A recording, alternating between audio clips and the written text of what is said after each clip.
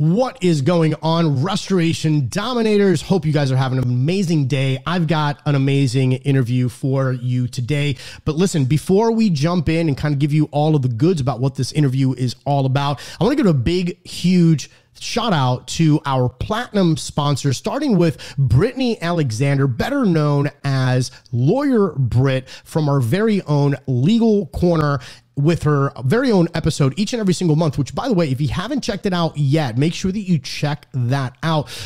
Lawyer Britt's going to be answering some of the latest questions when it comes down to changes in, when it comes down to the law, when it comes down to legislation, statutes that may affect you and your business, as well as sharing some amazing case studies moving forward. So big shout out to Lawyer Britt for being one of our platinum sponsors, as well as our next platinum sponsor, which is our very own Carlos Machine, the claims machine from Policyholder Advocates, which is also joining us once a month, every single month, with his public adjusting corner, where he shares with us not only case studies, but some changes that are happening with the insurance arena, things to look out for with the changes in policy, how restoration contractors and public adjusters can go ahead and work together to maximize claims and have an overall happier customer. So big shout out to Policyholder Advocates and Carlos Machine, the claims machine. Also big shout out to CNR Magazine. If you haven't gotten your subscription to CNR Magazine, make sure that you go ahead and go to cnrmagazine.com.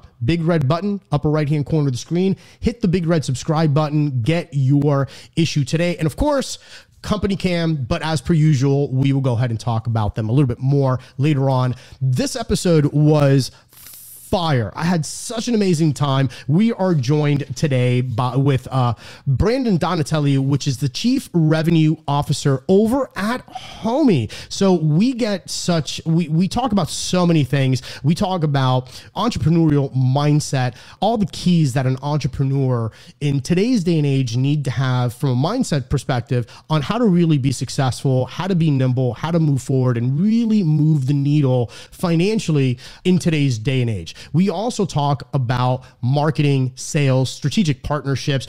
We talk about closing, so much great, amazing information. But more importantly, we also talk about what Homee is all about and how they are currently disrupting the industry. And more importantly, how this presents an amazing opportunity for you, the restoration contractor, to be part of that network and hopefully increase your revenue as well. So this is an amazing episode. I think that you guys are going to get so much value that I hope that you really enjoy. So without further ado, let's jump into the podcast with Brandon Donatelli with Homee. Let's go. Welcome to the Restoration Domination Podcast, where you learn actionable advice that moves the needle and helps service-based businesses dominate. Here's your host, Rico Garcia Jr.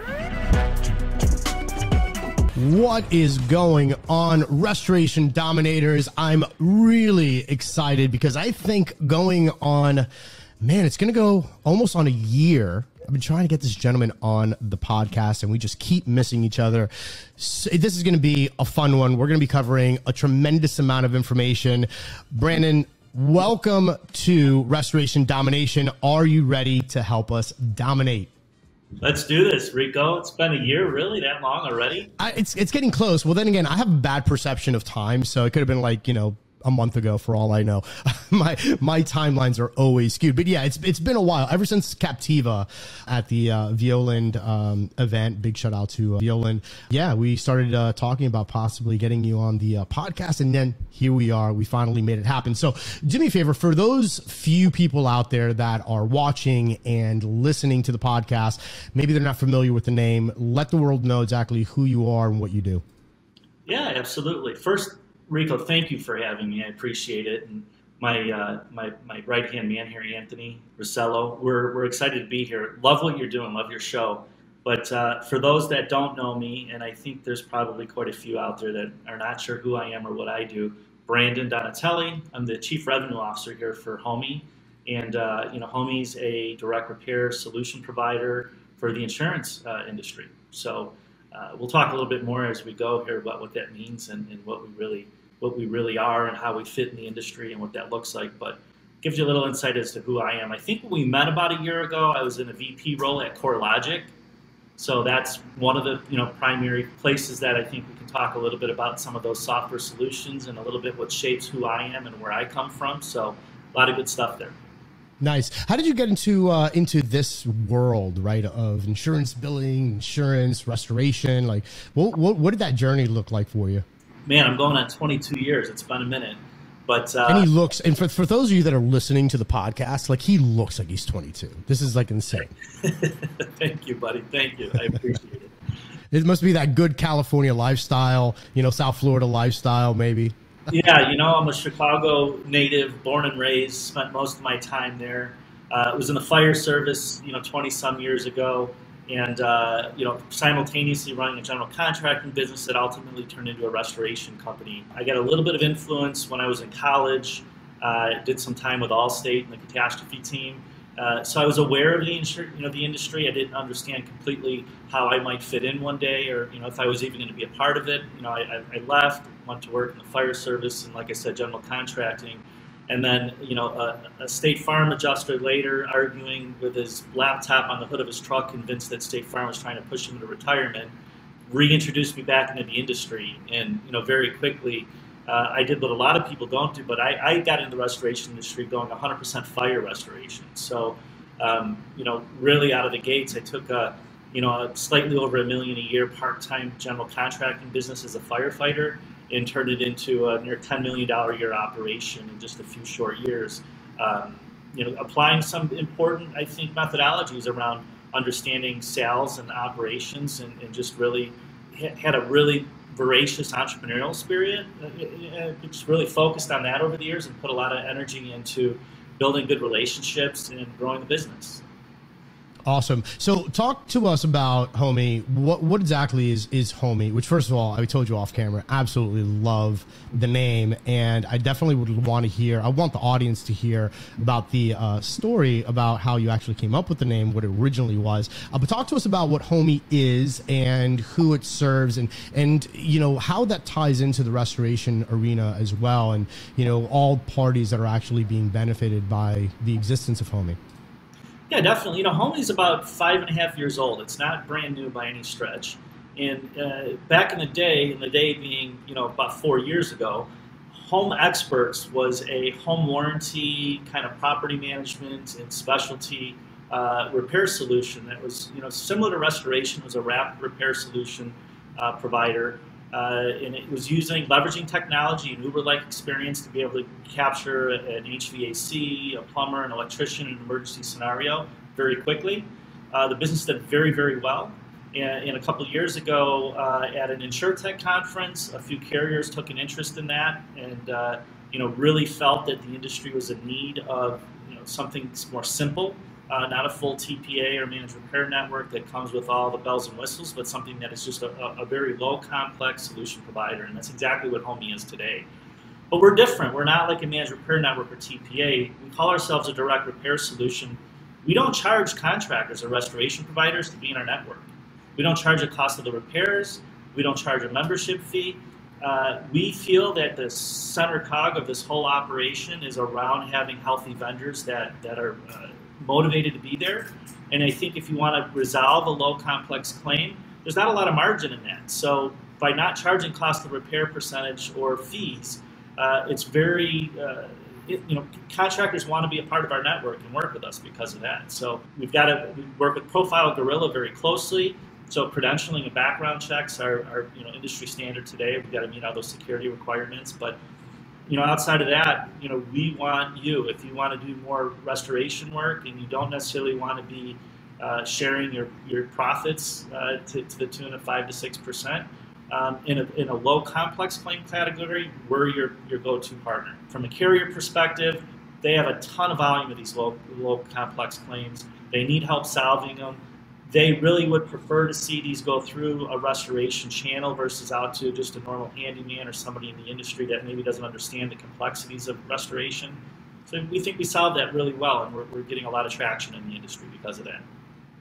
Nice. So a couple of things that I want to talk about, kind of talking off camera, that I think would make an amazing theme for this particular podcast. A couple of subjects I want to cover. Number one being the entrepreneurial, mindset, especially with the background that you have and, how you're bringing that to your current position now. I want to get into the marketing and strategic partnerships. And then we also want to talk a little bit about sales and closing and driving revenue, because we were talking about that off camera. And these are all subjects that we could talk about, like you said, for probably a few hours at a clip. So we'll try to do our best to extract as much value as humanly possible. But in your opinion today, looking at the landscape, right, of what's happening in construction, what's happening in the restoration arena, what's happening with insurance and TPAs, that's a very polarizing subject for some, right? There's very few people that are in the middle, that are like kind of like me, like Switzerland. I'm like, do whatever works for you. Most people are really passionate on one side or really passionate on the other. Knowing all of these things, what do you think the entrepreneurial mindset needs to be today in order to win in business in restoration?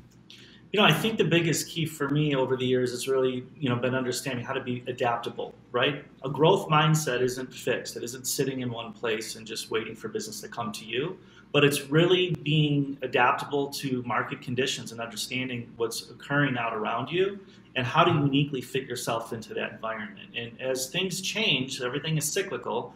As the markets change, like we're going through one right now, we're coming out of this blistering growth period. Real estate is already starting to settle a little bit. There's finally people are willing to admit we're heading into a recession.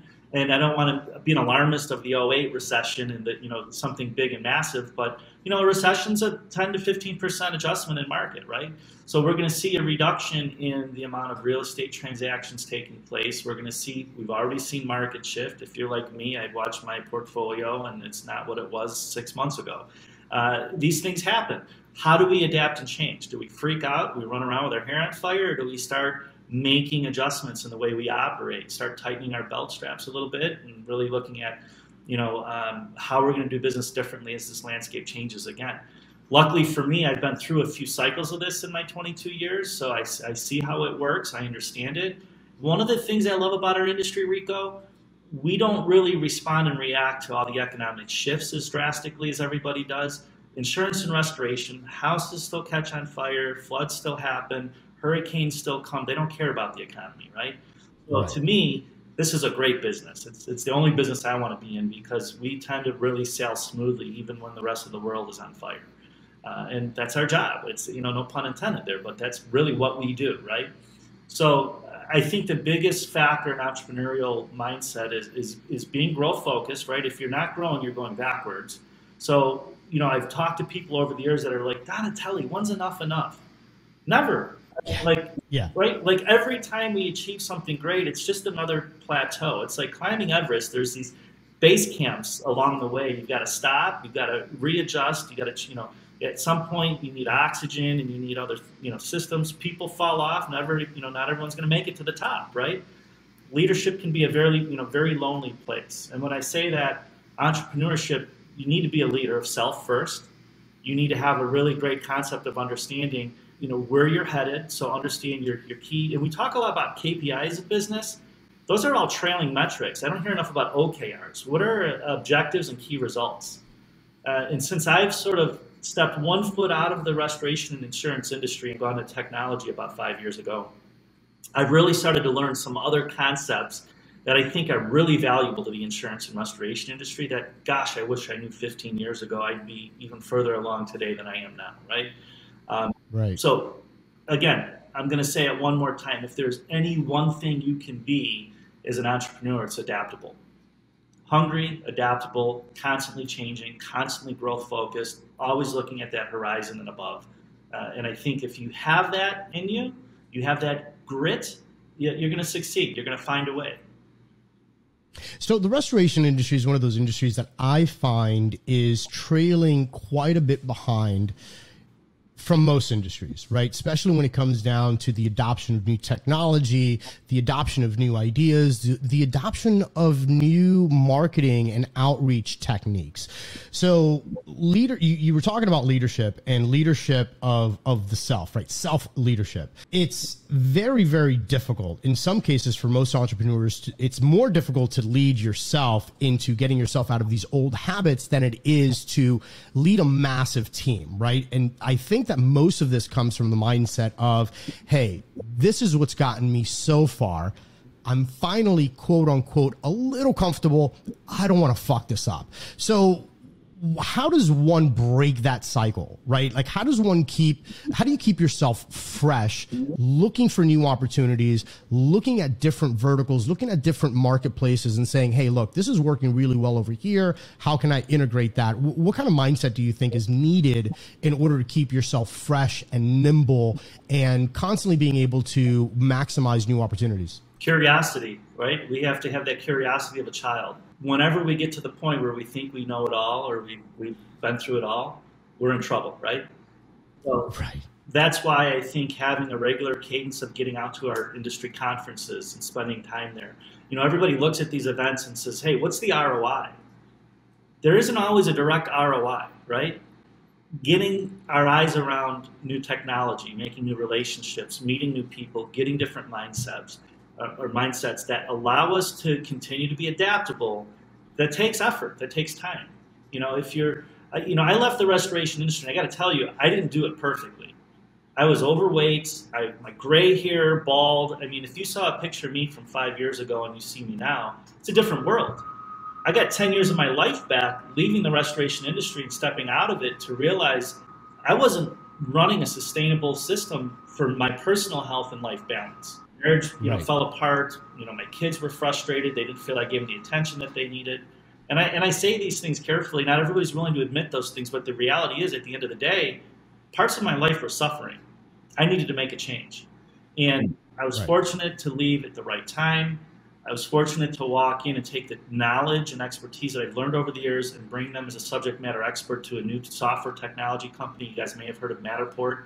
Spent some time over there. I worked with some really intelligent people over there and learned a lot. Was able to launch the insurance vertical segment over there, build a great team. Largely today, that team is, not there. The company went public, and like most companies do, the team kind of splits off and goes into other directions. But man, I got to tell you, it's exciting when you can look back on your career and understand, this is what I've learned.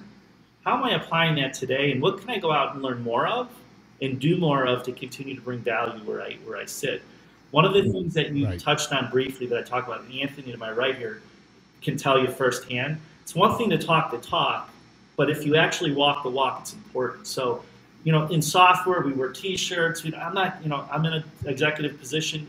I'm not always going to be in a collared button-down shirt or, dressing to impress. We're software and technology, it's like Steve Jobs. We're in jeans and t-shirts as often as possible. You're not going to not buy from me because I'm not wearing a collared shirt. Are you, Rico? Right. Yeah. No, it doesn't matter. It's like, it's what the tech is going to do for me. Right.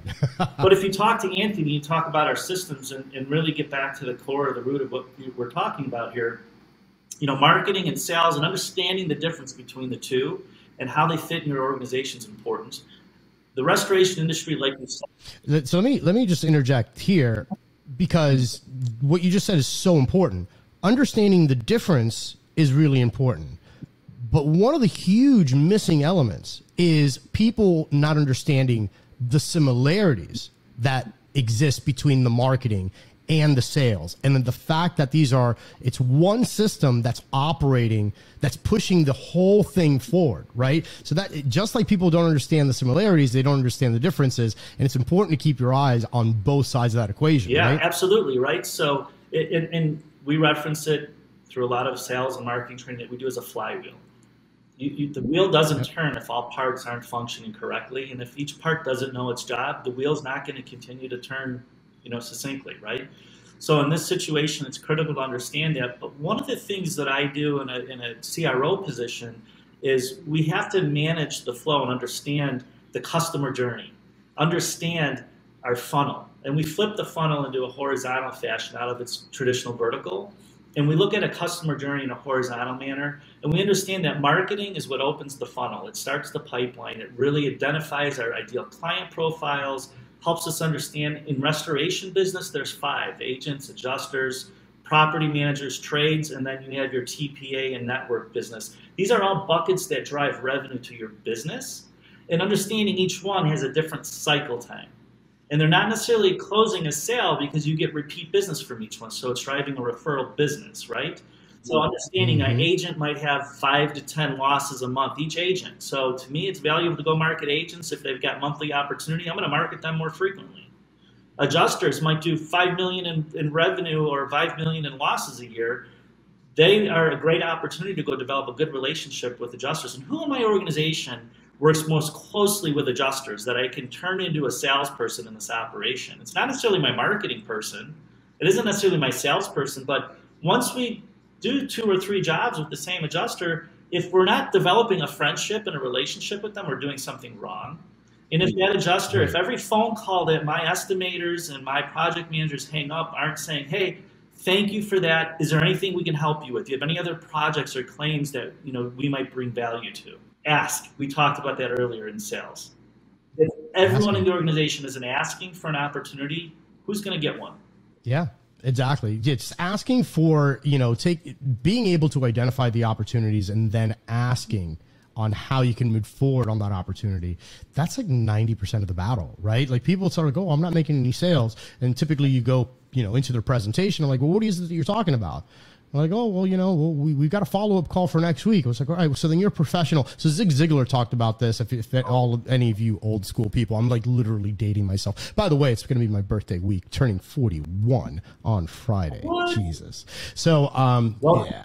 So I'm dating myself here now, right? Zig Ziglar talked about, being a professional salesperson, not being a professional visitor. And a lot of salespeople kind of fall into that trap. It's like they think that just by showing up, shaking a hand, kissing a baby, and then walking away, that they're going to earn business. But that person that you're visiting has a need. And here's the thing. They may not even have a need that you can service, but someone, or you can guide them in the right direction. That is an opportunity to win, because again, now you're becoming a person of influence. You're becoming a person that's valuable for them to have in their network, right? Yeah, absolutely. One of the things when you talk Zig Ziglar, I often look back at, there's a formula and an understanding. With every good relationship you're in a business, there's 3 to 5 transactions that don't yield a return. And it could be a simple transaction that just is like, hey, how are your kids doing? Or last time we talked, your wife was ill. Is she doing better? Because now there's empathy there. There's caring. There's understanding. But those are the things that we do with friends and family. That's what your homie does for you. He's got your back. Right? He knows what you're dealing with, what you're going through, and they try. And, that's one of the things I really like to talk about in what we do here is, we're here first to bring value to the industry. We make good connections. We try to get problems solved. And if we can do that well, who's not going to do business with us? And if you run a business or you're a marketing person, I tell people all the time, you better have your internal marketing. You call that culture, and not just the crap you see up on the wall, but actually walking it out in those times of challenges when you really need to, apply it. And not the fluffy crap we see on social media either, right? We talked about this in our, kind of our pre-discussion to getting live on the podcast here. Real conversation, like having real discussions with people that are real, not the fake stuff we see on social media. So if your internal marketing and your employees and your internal teams feel important and valued, they're going to be the best salespeople in your organization. Every single one of them, not just the people you pay specifically to do marketing and sales. Yeah, exactly. And creating a real type of culture when it comes down to the quote unquote company missions, right? I'm really weird when it comes down to like company missions, because, words on a piece of paper, it's like everybody wants to have them and they're always really fluffy and they just want to make it sound as heavenly as possible. But there's very, very little substance as to what those words mean, especially when you walk into their offices, right? So how do you take that, internalize it, and make it this a living organism, if you will, in your organization? Like, what do you think would be some of the best steps that a business owner can take to really get everybody on their teams. And I'm talking from technician to receptionist to the route marketers to their salespeople to their estimators, to really have an understanding of sales, their marketing process, and then also the overall company mission and those, core values, if you will. I think it's important that core values, culture is sort of the vibe, right? And if you have a good culture, you have this tribe mentality. People stick together. They get really excited and become sort of cheerleaders about the organization. And when you do that effectively, you see it. People feel that energy. They enjoy interacting with everyone at the organization, from the lowest person on the chain to the owner, right? One of the things I used to do when I was a consultant is I'd go into an organization. I loved organizations that were at least that step to where they were actually posting their values around the office and all around the property, so people were reminded of them. But one of the things I like to do is I kind of like ad-lib.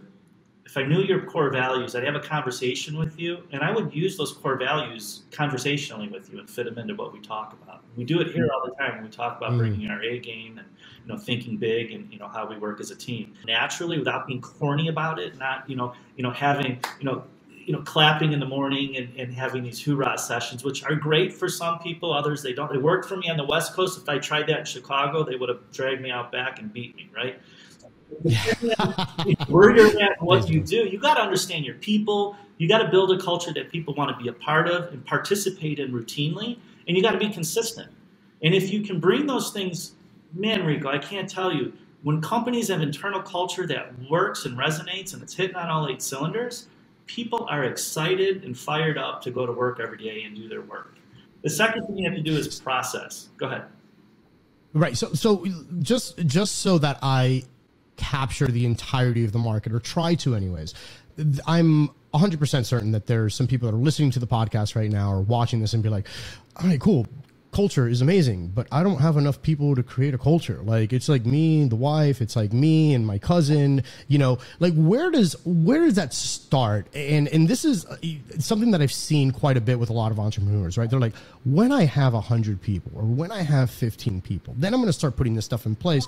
Or should this be common practice today and make this part of your daily ritual, if you will, right? This almost forecasting of the things to come without getting too woo-woo, right? But really internalizing it yourself and kind of going back to the first thing that we said, right? This leadership of self, because if you can't do it with yourself, you probably can't do that with the team of 100. So like, when should someone, the small entrepreneur who understands the values, the person who sees the patterns, and every single successful business owner and entrepreneur that I've brought into the podcast, it's the exact same thing.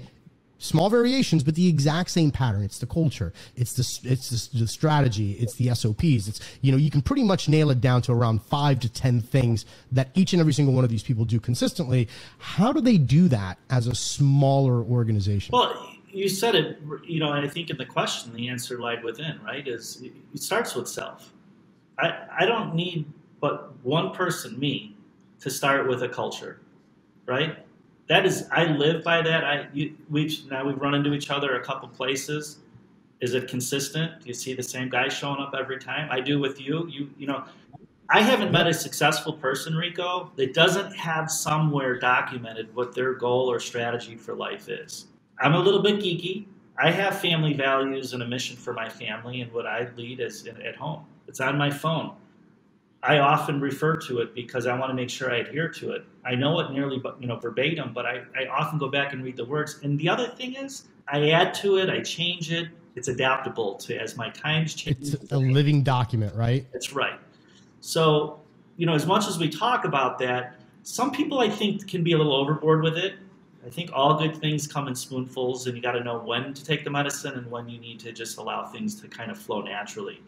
And going back to the beginning of the discussion, how do you get that balance? How do you get yourself out of those environments? You need to do that sometimes. You need to walk away and look at things from a distance and see how it's functioning, how it's operating. Get out of people's ways, see who they are.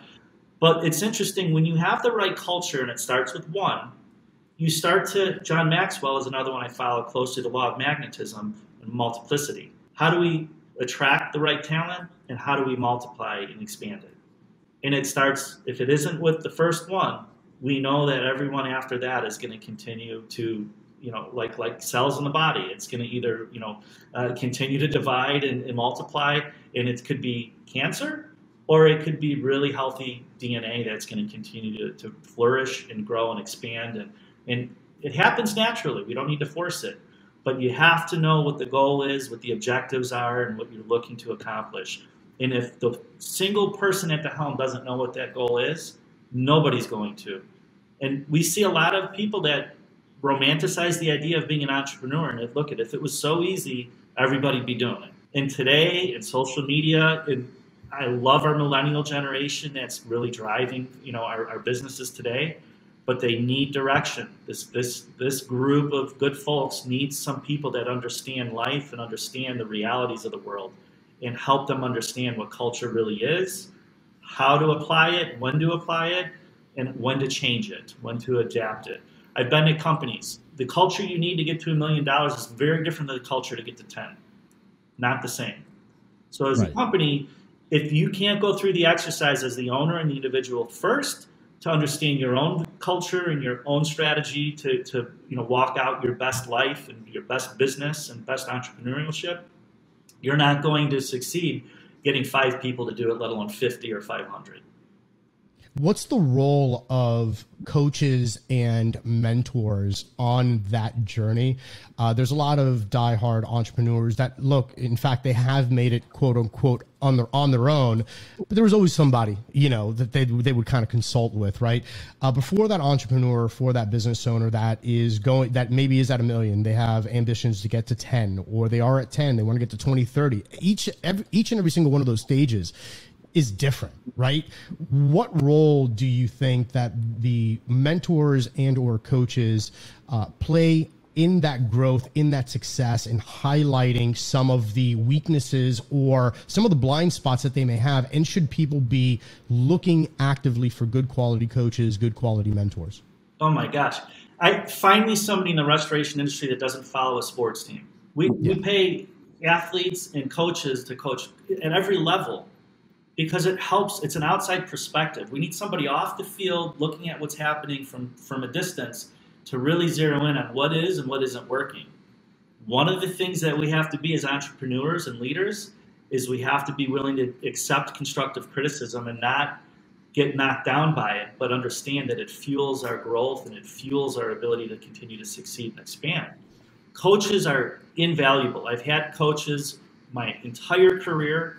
I've been fortunate to have good, there's coaches and there's mentors. Coaches understand the business, they've worked in the business, they've got a proven track record in history, and they can help steer you in a good direction. But unless you execute and nobody knows your business better than the individual, but you still need that outside perspective. Mentorship's a little different. Mentors may be somebody that's going to help me on my personal journey. It's going to help me get that personal culture that I have, that I bring to the table and apply every day. They're going to help me build and develop who I am internally as a person so that I can go out and do that. And we need that too. Not everybody's, and you'll hear it often, Rico. People will say, I can't afford a coach or a mentor. Bullshit. Right. You can't afford to lose your business and fail if you are not figuring in, and you don't have to, not all coaching and mentorship costs. This podcast is a form of mentorship and coaching. I hope we're bringing value in the things we're talking about today to individuals that are there. I've got a number of people I talk to that say, hey, we want to talk to you. Just talk to a company that's picked up a new CRM I've got experience with. I gave them a whole new perspective on how they should be using it, how I used it, and the success I had with it. I got a call yesterday. I want to get on a 30-minute call to have a little more discussion around it. If anything, at the minimum, I know who I am. One of my highest strengths is I'm an energizer. You talk to me, I'm charismatic. I can get you excited and fired up about anything, right? So I'm using that gift out in the world to go out and help build and develop people and develop relationships and grow. And it comes back to me in spades. I don't get paid for it. I love to do it. And people get a lot out of it. And I see them, succeed and do well. I get the handshakes. You've been at events, it's great to talk to people. There's a lot of good, information to share out there. So my last statement on this is we don't have to think that it costs a lot of money to go get a coach or a mentor. Get to those conferences, get out of your bubble, Go meet people, talk to people, have good conversations, because you're going to get a wealth of information. And then ask questions. And asking questions and being humble is part of the equation. Like, I think that this applies to most people. We've all had a question that we really wanted answered, and something just got in the way. We didn't ask it, right? And we're just like, man, I really should have just taken the opportunity for whatever. I mean, especially as men. I mean, if you've ever been in a car prior to GPS and you were with your wife and she's like, just pull over, just ask somebody. You're like, no, I got this, right? It's like so much easier just to stop for a second and be like, hey, bro, how do I get over here, right? Like, so it's weird. The GPS, and I still miss their offering. Yeah, exactly. Yeah. Exactly. So lots of stuff, man. So coaching, mentorship, obviously is an important role. And I've spoken about this quite a bit, right? Again, coaching and mentorship. Look, books, in my opinion, are one of the fastest and quickest and easiest ways, most affordable ways to really kind of, tap into somebody's knowledge base, right? For those of you that are constantly in the truck and you're like, Rico, I don't have the time to read. Just look, instead of listening to the radio, just listen to audible books. If you don't even have time for that, go ahead and hook up with Blinkist, right, which is an app on your phone. You can bang out 5 books a day with all of the major bullet points. These are forms of mentorship. This is forms of coaching that you could have access to. The other thing that I want to talk about on this line of questioning here is entrepreneurship. Like you said, it's a lonely place, right? Especially once you're playing at a high octave. Sometimes you don't have the ability to speak to your wife, right? Because your wife doesn't really quite get it. Sometimes your brother, your cousin, your project manager, like the people immediately around you don't quite get where you are, right? Because you are the top of the hill in your inner circle. So masterminds for me are one of those opportunities that kind of fit into the coaching and mentorship type of arenas that really provide a lot of value, because now this may give you an opportunity to get into a group of people with, 5, 10, 15, 20 guys that are operating at a very similar octave, that are already ahead of you, people that are trying to catch up, but everybody's got that same goal and that same energy. What's your opinion, if any, when it comes down to the power of having high octave masterminds where a group of business individuals get together, exchange ideas, and the fruits from those type of events? They're necessary. Like, they are absolutely, they need to be there. And don't make the mistake of thinking you just need to talk to people in restoration. In restoration, we have this, like, we're unique, we're different. No other businesses like ours. We're 5 businesses in one. It's all bullshit. These are excuses we tell ourselves to make our problems unique and unsolvable. And that's a fixed mindset, right? To really be adaptable and growth focused, we need to go rub elbows with other people that are struggling with similar issues. It might be different if you're running a marketing agency versus a restoration company, but I guarantee you have employee and staff issues that are very similar, right? And at the end of the day, that's the key. When you own a company and you get to that point where you're playing at that high octave, you're now managing people, and your role changes again, and getting everybody rowing in the same direction, and in the right seat on the bus, all the different analogies we have, right? That's not an easy thing to do. And aligning their gifts and talents, not what they think they want to be or what they are, but what they really are good at, and getting them motivated and excited about the things they do well and in the right seat to bring the most value to the organization, and then convincing them to be patient with the process.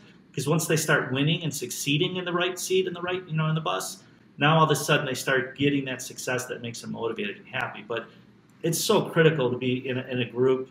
Again, that's a form of mentorship or coaching that can come in a group setting that might be a little bit more comfortable, but you got to do it. If like, again, all these things we're talking about, if you don't like these things or resonate with these things, go work for somebody. You're not an entrepreneur. You're not a leader. Right. And that's a tough pill to swallow, right? Like, being true to self. I mean, there's tons of people, they want to be number one.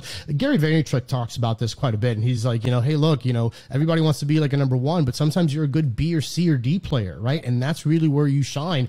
And that's cool too. Like, if you can make a little bit less and have a little bit less stress and have more of this work-life balance, and genuinely you are better at the B or the C or the D spot, brother, do that. Like, that's what it's about. Because again, like every entrepreneur that's kind of built a business from scratch knows like the lonely nights, knows like, hell, how am I going to make payroll? And if you haven't had that, then, you know, kudos to you. I mean, stars have really aligned for you, right? But like as a general rule, everybody's gone through that. So I think it's really interesting to kind of take a look at that. So real quick, what I want to do is I want to go ahead and talk about the marketing, branding, and strategic partnerships, not only how you guys are implementing that, but how you see other industries and how they should be implementing it, particularly in the restoration arena. But before we do that, let's just go ahead and take a quick second to thank our sponsors. We'll be right back. Photo documentation is possibly one of the most important aspects of what it is that we do in the restoration business. Not only so that the client knows exactly what's going on, but also so that you can prove your work to insurance companies. One of the best ways that I found to go ahead and document our projects is by using Company Cam. Company Cam is an amazing app. It has so many features, everything from time-stamped and GPS located photos, individual project files, unlimited photo storage, in-app communication with your crew, a live stream of all of your projects as the photos are coming in, as if it was an Instagram feed. So from a managerial standpoint, Company Cam can help you there as well. But more importantly, it gives you the ability to protect your organization while documenting and keeping everything nice and neat. So we've got a really special offer for you. If you go to companycam.com/dominate, not only will you get your 14-day free trial, but you're also going to get the first 2 months 50% off. So again, head on over to companycam.com/dominate. Get the app, and I'm sure you're going to love it. Hey, Dominators, real quick, let me ask you a question. How would you like to increase productivity? How would you like faster claims resolution? And more importantly, how would you like to reduce litigation? Well, this is exactly what Impartial allows you to do. Impartial creates timely, accurate estimates for faster and fair claim settlement.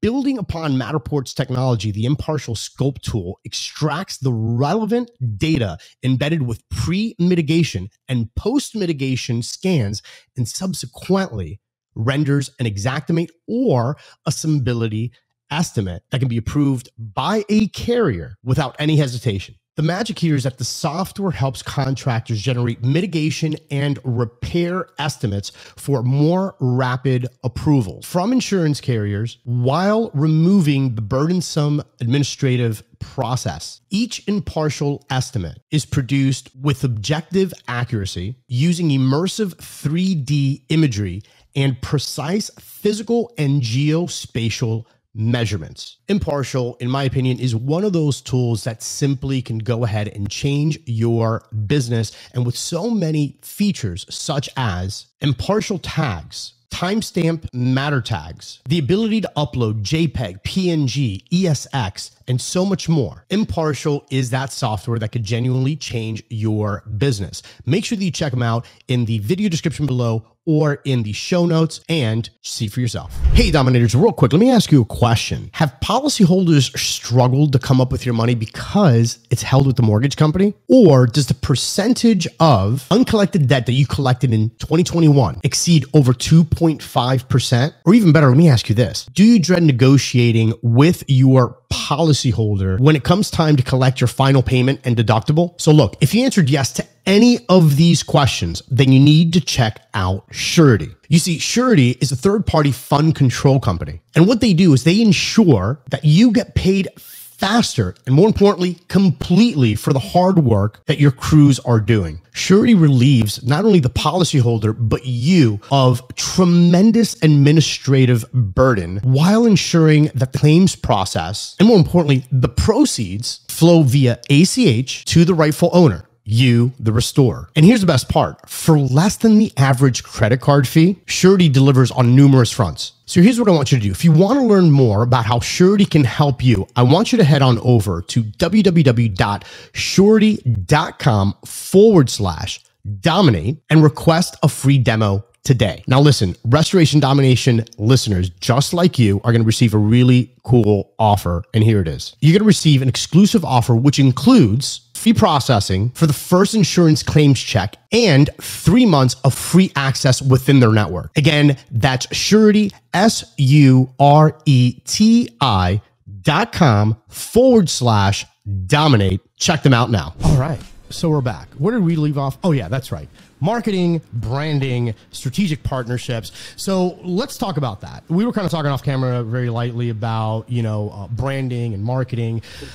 Give us your thoughts on that. What should that look like in, 2022 and moving forward? How are you guys approaching getting your name out there, getting contractors and, to sign on and everything else that you're doing? Let's let Anthony.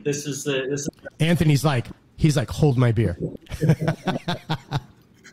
Yeah, so in terms of the way we're positioning Homee, what we always call it is that direct repair solution. And that's because ultimately we are providing a software solution for insurance companies. Like Brandon mentioned at the top of our fast track solution for low complexity claims is our flagship.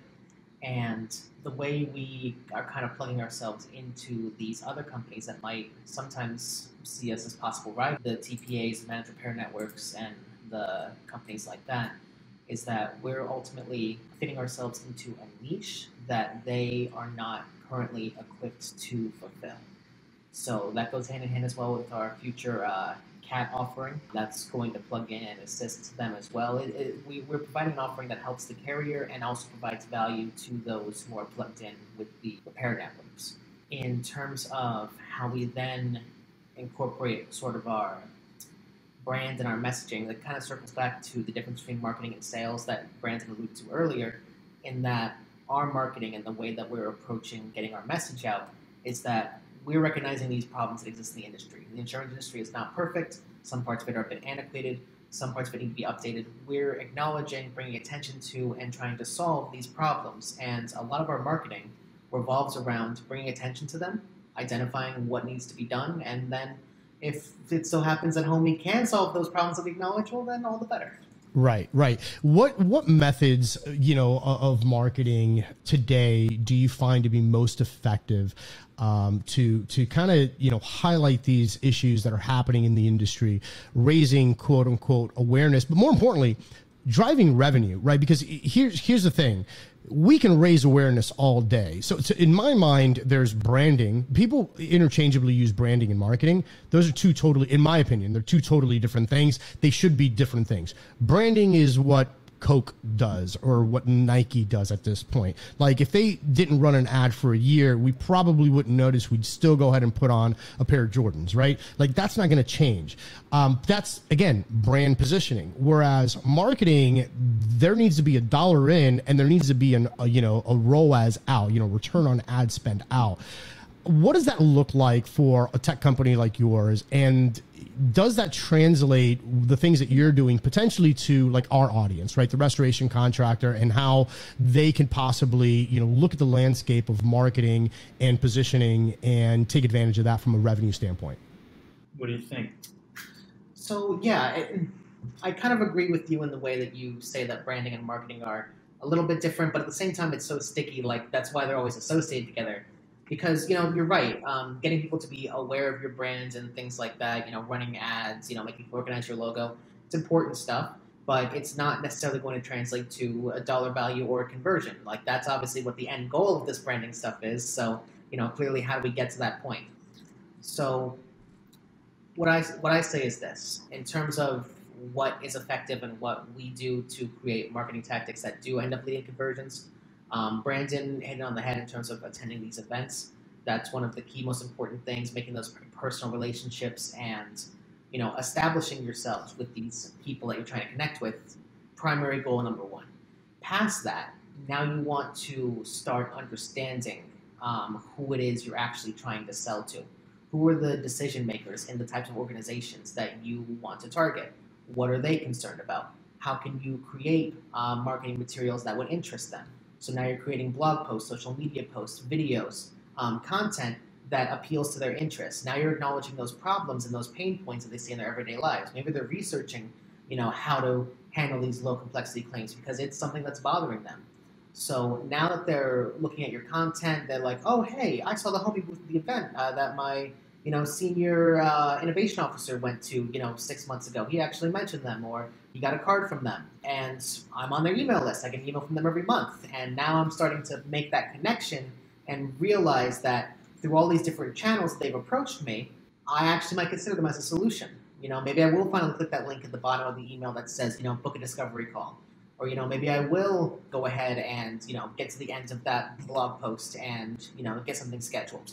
It's about touching them and acknowledging them multiple times through different channels in order to make yourself top of mind when it comes time to actually make a buying decision and start, pursuing a real solution.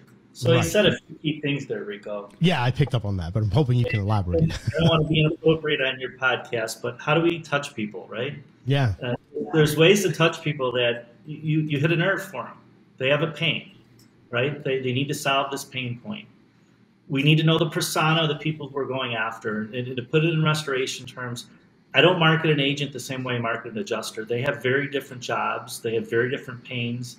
They want them solved. If I'm talking to an agent, they worked hard for years to build a book of business of 3,000 to 5,000 policyholders potentially.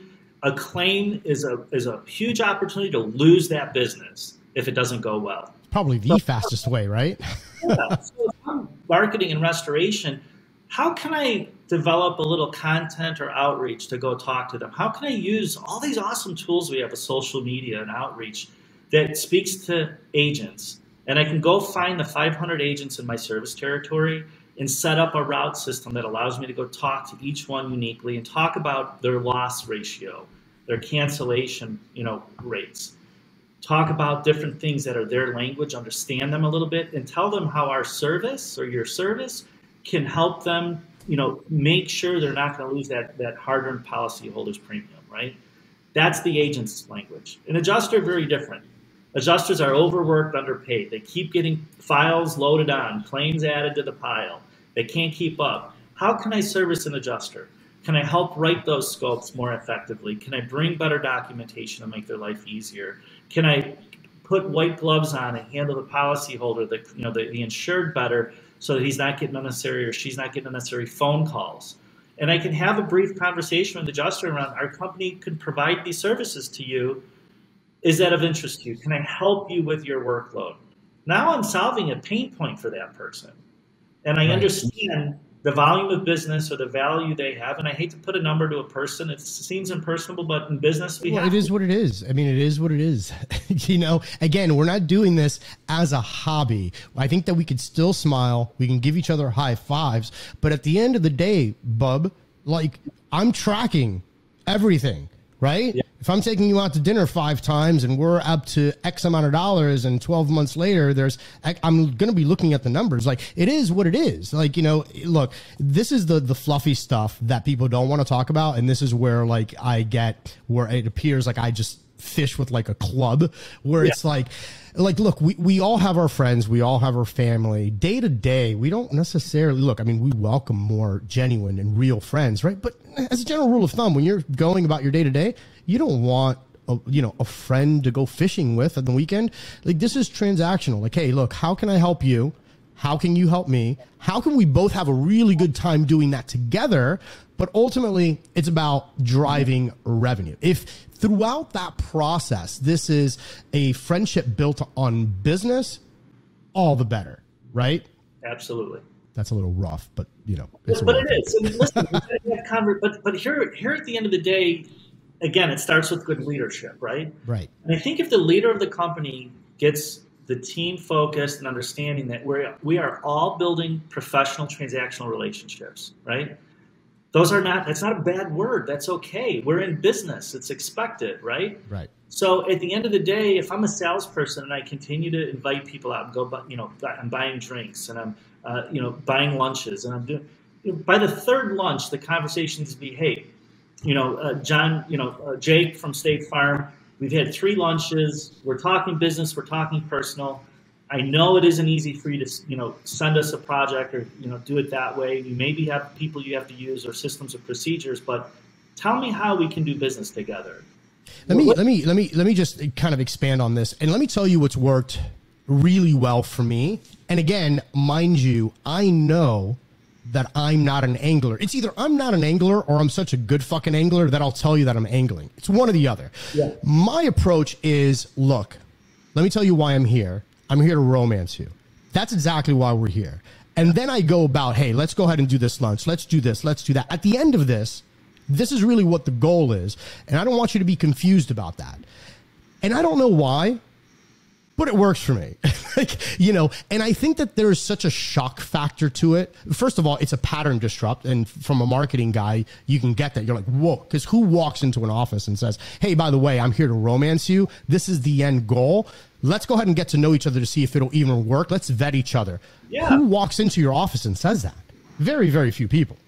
You have to. Like, if you get that immediately off the top, you're like, oh, this guy's a little different. He's got a little spunk to him, right? So again, for those that don't like to play the game, but realize the importance of having to play the game, play it that way and try it on for size. And I promise you that if you do that, for those of you watching and listening, you're going to get a very, very different response. And you know what? You're going to feel better about yourself. All of a sudden, your colors are going to show, because now you're not putting on that, oh, hi, Betty, how are you? Oh my God, yeah, I was just in the area. Here's my little pamphlet. Like, you don't want to do any of that, right? And that's where a lot of people start to feel really uncomfortable with those kind of scenarios, right? Absolutely. And I think what you're, two things you made a point of, I think is good. There's different styles. I happen to like your style. I'm a little bit your style that, at times. I'm a challenger personality type, so I challenge the status quo. I challenge the way somebody might be doing their job, and I challenge them and also show them how I can make it easier for them to do what they do, right? How can I help you, right? Not how you can help me. So it's transactional, but let me help you. And in the process, it's gonna help me. But let me do the heavy lifting and let me bring you a good solution, right? The second thing is, I think as we look at what we're trying to accomplish, really important. It's okay to fail. It's okay for somebody to say no. Like, if we go out and expect that everybody that we're romancing or dating or trying to get that transactional relationship in play. In a good transactional relationship, both parties know they're giving in and they're taking something out. Everybody gets something and everybody's giving something, right? That's a good, healthy transactional relationship, and it's business, and it's, we keep it ethical, we do it right, it works. But it's okay if somebody says, hey, I like having beers with you and lunch, but I can't send business your way. You know what? I appreciate the honesty. Thank you. And I do enjoy having beers and drinks with you. And I might not have time to do it as often. I'd still like to reach back out to you, but it might not be weekly or monthly or, every few months or whatever the cadence has been. But is it okay if I reach out in a few months and see? And hey, if you find an opportunity at some point that you think we can do business together, let's go grab lunch and talk about it and see how I can help. That's okay. Like, that's still a win. You Absolutely. Walk away. It honestly is. I would so much rather have that conversation than just get frustrated and blow up 6 months in, being like, where are we at? Why haven't we talked about, what's going on? A fast no rather than a long, drawn-out maybe. I'd take the first scenario all day long. And I love the chase, right? If you tell me we can't do business, I'm going to find a way we're going to do business. And I might have to go 100%. another angle, or I'll figure it out. But the no's are my fuel. Tell me I can't do something or can't have something, and I'm going to go find a way, right? Exactly. So that kind of leads us into sales and closing. There's still a little bit of marketing sprinkled in there because, and I think this is going to be the good bridge getting into the sales and closing. Now that we're closing out on the podcast here, the last piece is that when you do get that no, number one, being really good, comfortable and really good at what you do is realizing that you can't be everything for everybody, that you're not going to be everybody's cup of tea. That's perfectly cool. The moment that you accept that, the better that it is, the better you're going to feel about yourself, the happier that you're going to go into that next meeting. And that's fine. The other thing is, in golden rule in sales, I'm sure that you know this and you probably tell this to your team, is that the sale almost really doesn't even begin until you get that first objection, until you get that first no, until you get that first little, I'm not sure yet, right? That's really where the true salesmanship comes in, and where marketing falls in here, where a lot of people lose millions of dollars, I would say, in opportunities, is once they get that no, they take it at face value, and that's the end of the follow-up. And so much money is lost in that process, right? Because they're not following up. So walk me through your idea of sales what a salesperson, whether, they're selling tech or if this is an estimator walking into a fire project, what their mindset should be when they walk into a sales style scenario, which again, sales is one of those words that feel sleazy for some, but we're all selling something to someone at some point. What should the mindset look like, and what it would be your top 3 pieces of advice when it comes down to closing more sales that are driving more revenue? Sometimes it's our culture has gotten interesting. Very rarely do I get a flat no, right? But I don't have a signed contract, or I'm not getting the project, right? So that makes it a little more challenging to understand, why am I not getting the traction? Why is this not moving forward? And number one, you can't turn around and run away with the first objection. What we're really talking about here are objections, right? And I think being well versed in understanding the objections that you face or encounter is critical. And you could have a sort of Campbell's soup kind of templated, objection list of how you answer these objections, because you ask anybody in any business, the top 5 objections are 90% of the objections you hear, right? So understanding how to deal with those objections, I think, are really critical and important. And again, the personality type needs to really be a solid focus on no means I just haven't gotten enough information to understand how we can do business. So instead of saying I failed, I didn't close the deal, they said they don't want to do business with me, what I hear when somebody says we can't do business is, I still don't see the value you bring. I still don't understand how you're going to help me. So I continue to find unique ways to help them better understand how we're connected. Now, if you're new in sales and you're trying to sell a product to someone who doesn't have a need, shame on you. Understand your audience, understand their need, and make sure you can solve for it. Because you're going to lose a lot of sales if you're selling something that people don't need, right? Right. But I think the big answer is objections and no's are your friend. They're your opportunity to one, polish your tactics, polish your delivery or your process. Understand you got to shut up and listen.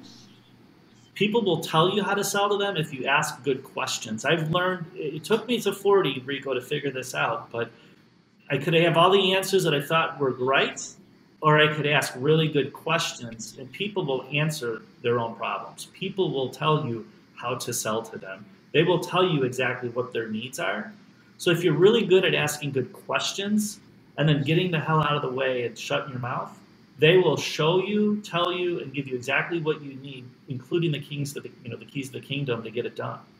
And I think that's key for everybody. And then at the end of the day, people don't feel like they were sold something they don't need. They feel like they got exactly what they wanted, what they needed, and they will be huge cheerleaders for you. The most valuable thing to a business, and we used to say word of mouth is huge, right? But a happy customer who's had a success story with your product or your service is a massive win for your company. And it should go get you many more sales or many more wins, that are there. And I really like to look at closing sales as wins and losses and make a game of it. We want to, how many games do you lose in baseball to get to the World Series? There's a lot of failures and loss to get to the World Series, right? So I think if we look at business and gamify it and understand our failures are opportunities to understand how we can continue to polish our weapons and tools and our skills to go out and better position ourselves to be of value and to be a solution that someone needs is going to be key to success.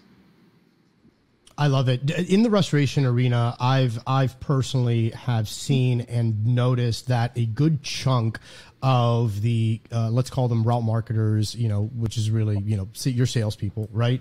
Don't really have an outlined presentation. They haven't really given it a whole lot of thought. They don't have this formula that they follow. Much less do they do any kind of role playing so that they can perfect what it is that they're saying and the tone of voice, the cadence, all of what goes into good communication. Do you think that anybody who's doing any kind of sales should dedicate the time to really polish a presentation and then practice it and make it their own, or should they just fly nilly-willy and just kind of do whatever feels right. You know, we're winding down, and I don't want to be too long-winded because, as you can tell, I have a propensity to do that. I'm practicing brevity. One of my weaknesses is to be, you know, more concise and limited in my response, and then you could ask more questions if you want more information. But I like to be thorough.